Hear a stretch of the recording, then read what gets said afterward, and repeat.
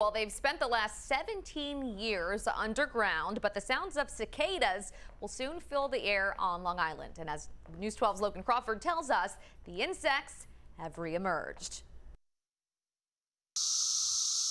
You may say they're some of the sounds of summer. Cicadas are those small bugs that can cause a big racket. I haven't seen them yet this year.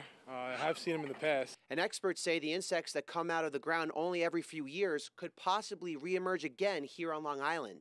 Fewer and fewer cicadas come out every time. Chris Simon is a professor of ecology and biology at the University of Connecticut. She got her PhD from Stony Brook University and has been studying cicadas on Long Island for decades.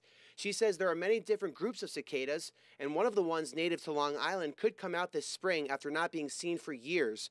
But she says the population has been declining. There's lots of different reasons, and so it's hard to point your finger at just one, because one of them would be land clearing. She says this particular kind was last seen 17 years ago in Connecticut River State Park in Oakdale.